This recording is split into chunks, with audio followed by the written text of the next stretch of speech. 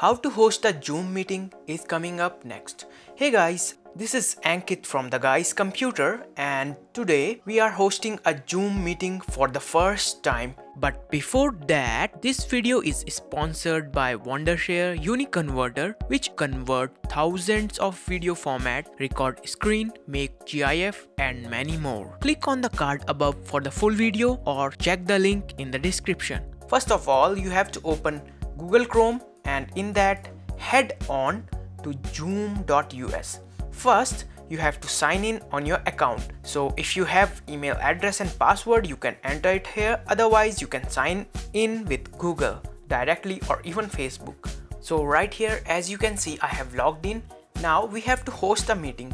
First you can directly start a meeting with video on. If I click on video on, it will directly launch the meeting, and it is asking to open Zoom. As I have already showed how to install Zoom for the first time, this was the first way to host a meeting. Now I'll cancel. Next thing is schedule a meeting. Click on this option, put the topic, you can put the description, tutorial and date as well, and time also.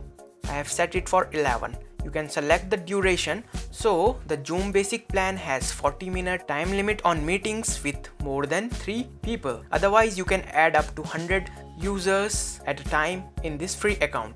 And if you want this meeting to happen again and again, just select reoccurring meeting and it will happen daily and the time will be the same. This is the security feature actually. If you turn it off, then a person with your invitation link can join your meeting and you will get no idea about that person. So make sure to turn this on, and you can control the video from here, audio as well. Make sure to check both.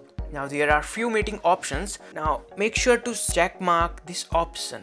This option will let people join the room before you. You can mute the participants as well.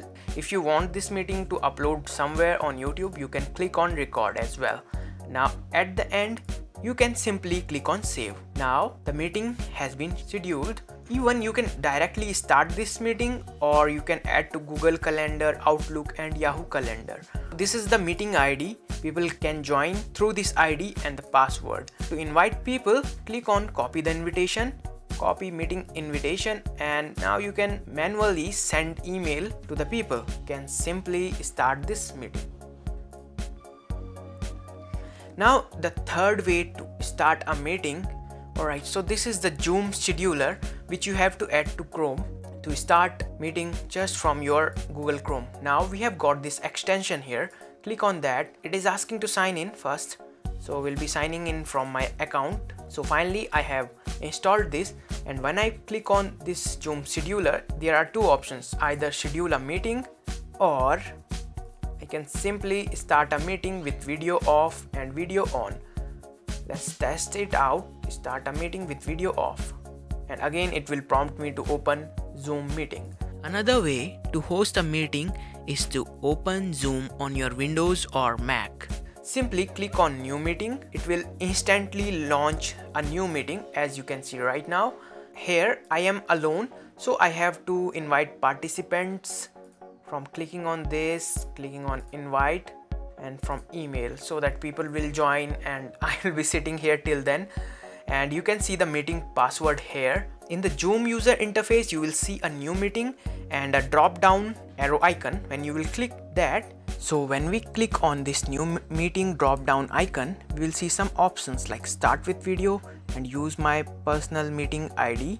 After that, I will move on to this ID. It will give me 3 options: to copy ID, copy invitation and PMI settings, where we can modify the settings we had seen earlier in Google Chrome. We can change the password, controlling video, audio, and enable the waiting room, join before host option so that people can join before us. Now another option is to schedule.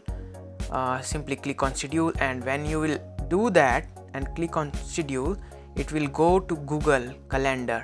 So it will open the Google, and now you have to select that account which you are using to host this Zoom meeting. So after this happens, well, I am using multiple accounts, so it is showing this error because right now I am on this another account, so I will have to switch to first that account which has Jhoom, and here as you can see this is the Jhoom meeting. So if you want to directly schedule a meeting from Google Calendar, you can simply select a date and put the title, and you can click on date and time is being set, click on make it a Jhoom meeting, and you can invite guests as well. So simply click on make it a Jhoom meeting and it will ask you to send invitation email, and when you will click on send, an email will send from your ID. So guys, these were the ways to host a Jhoom meeting in 2020 for the first time. If you had any questions, let me know in comments. Thanks for watching this video and goodbye.